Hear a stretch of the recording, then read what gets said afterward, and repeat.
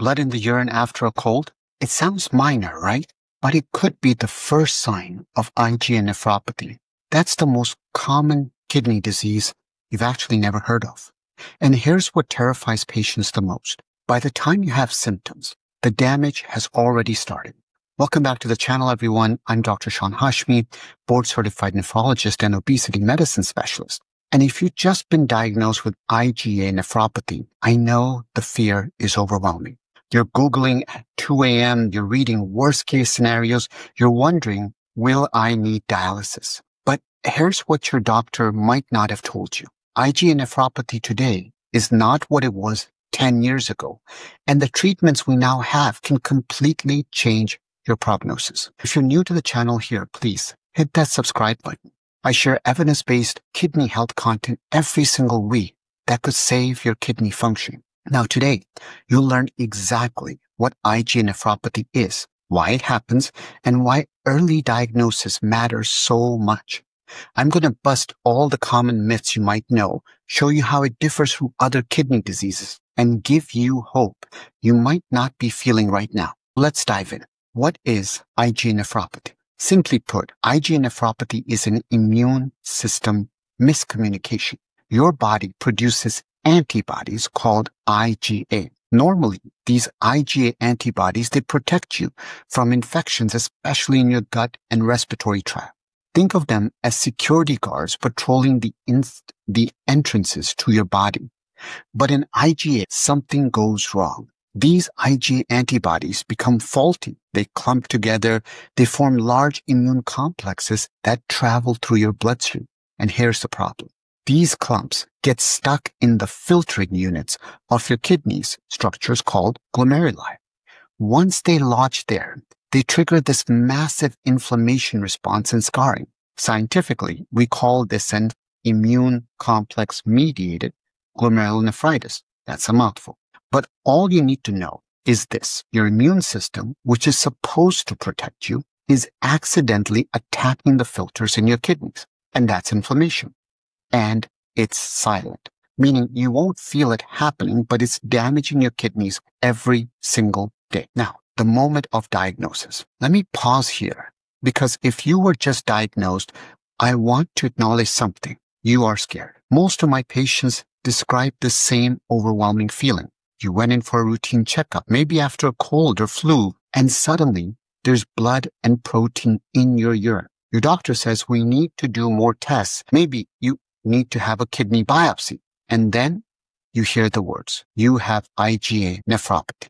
And immediately your mind races. Is this cancer? Will I need dialysis? Can I still have kids? Will I be able to work? These fears are all valid. But here's what I tell every single patient in my practice. Fear comes from uncertainty. And the biggest problem most IgA nephropathy patients face isn't the disease itself, it's the information gap. Your doctor might have given you a pamphlet or told you to follow up in 3 months, but that leaves you Googling, reading outdated forum posts from 2008 and spiraling into worst-case scenarios. That's exactly why I created this series, to close that gap.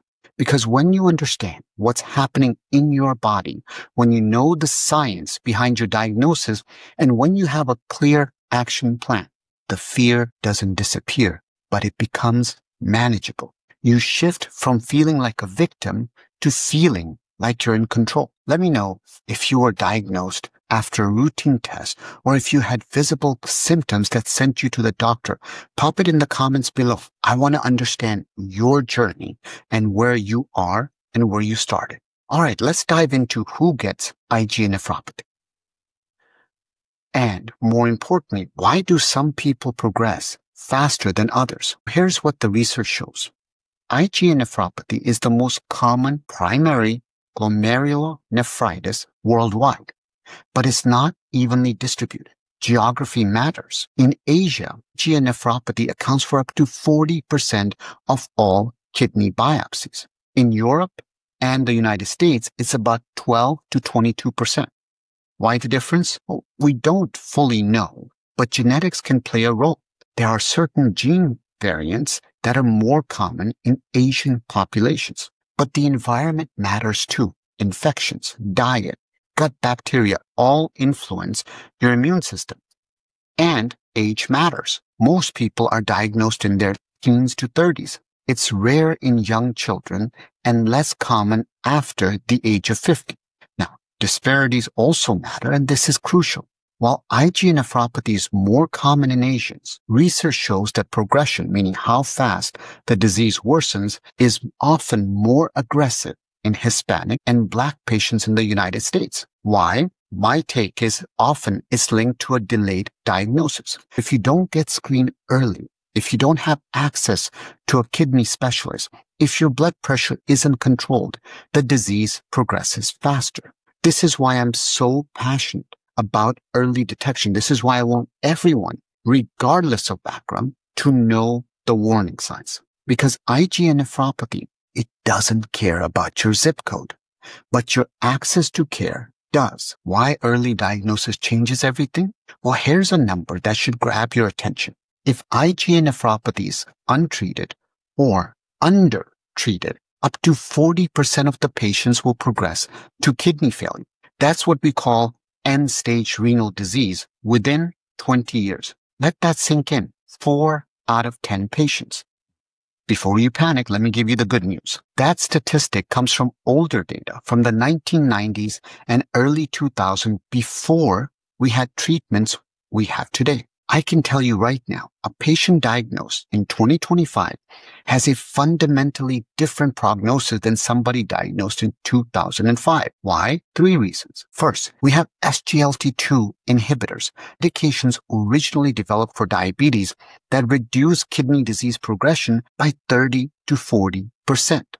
Second, we have targeted therapies like Nefecon and sparsentan that directly address the mechanisms causing IgA nephropathy. And third, we understand the 4-hit model, the exact chain reaction that causes kidney damage. And when you know the mechanism, you can interrupt it. I'm going to show you all of these treatments in episode number 4. But first, you need to understand what early diagnosis matters, because the inflammation and scarring happening in your kidneys is silent. You won't feel pain. You won't feel tired, at least not until your kidney function drops quite low. And by then, you have lost 70, 80 or more of your function. That's why we can't wait for symptoms. We have to catch this early. We have to track your labs, and we have to treat aggressively. Now let's look at IgA nephropathy versus other kidney disease. So you might be wondering, how is IgA nephropathy different from other kidney diseases? Well, this is a great question. Let me break it down. When you look at diabetic kidney disease, it's caused by years of high blood sugar, damaging the small blood vessels in your kidneys. IgA nephropathy is caused by your immune system. They both cause protein in the urine or proteinuria, and they can both progress to kidney failure. But the treatment is completely different. What about IgA nephropathy versus lupus nephritis? Lupus is a systemic autoimmune disease where your body attacks multiple organs: kidney, skin, joints, brain. And IgA nephropathy is kidney specific. It's not going to cause a rash or joint pain. The kidney biopsy looks different too. In lupus, we see different patterns of immune complex deposition. What about IgA nephropathy versus focal segmental glomerulosclerosis? That's a mouthful. It's known as FSGS. Now, FSGS is scarring of the glomeruli, but it is not driven by IgA. It's often genetic or caused by high blood pressure in the filtering system, and treatment is different. Why does this matter? Because the biopsy, the kidney biopsy, is the only way to definitively tell these apart, and the biopsy guides your treatment. You can't treat IgA nephropathy like you treat lupus. Can't treat FSGS like you treat IgA nephropathy. Now, what about some common myths about IgA nephropathy? Let me bust 3 myths I hear from my patients every single week. Myth number 1, IgA nephropathy always leads to dialysis. With modern treatment, many patients never progress. If we catch it early, if we optimize your medications, if we control your blood pressure and proteinuria, you can live a full life with stable kidney function. Myth number 2, there's nothing I can do. It's just bad luck. The reality is you have tremendous control. your diet, your blood pressure, your medication adherence, your lifestyle. These factors determine your outcome more than your genes do. We'll cover all of this in episode number 5. And myth number 3, I have to give up everything I enjoy. Reality is, this isn't a death sentence. You don't have to quit your job. You don't have to stop traveling. You don't have to live in fear of every meal. You have to be intentional. You have to track your numbers, but you can still live a vibrant, full life. I have patients running marathons. I have patients having babies. I have patients thriving in their careers. IgA nephropathy is manageable. Now, a question for all of you. What was your first question when you had the diagnosis of IgA nephropathy? Share it below. This will help people to feel like they're not alone. All right, let's summarize what you learned today. IgA nephropathy is an immune system disorder where faulty IgA antibodies damage your kidneys. It is the most common glomerular nephritis. Early diagnosis changes everything. And with modern treatments, your prognosis is far better than it was a decade ago. But here's what we haven't answered yet.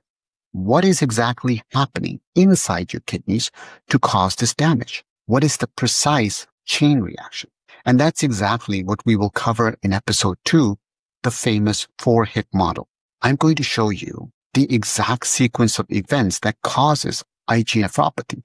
And when you understand the mechanism, you'll understand why the new treatments work. Here's what I need you to do. If this video helped you to understand IgA nephropathy better, hit that like button. Subscribe for more weekly evidence-based kidney health content, along with general nutrition and longevity content. Share the series with someone who just got diagnosed. It could change their entire outlook. Next, watch episode 2. It's the perfect follow, and it's the key to understanding your treatment options. Drop your biggest question about IgA nephropathy in the comments below. And always, I finish every video by asking you to practice kindness and gratitude to others and to yourself by taking care of your health. Thank you for watching. I'll see everyone in episode 2.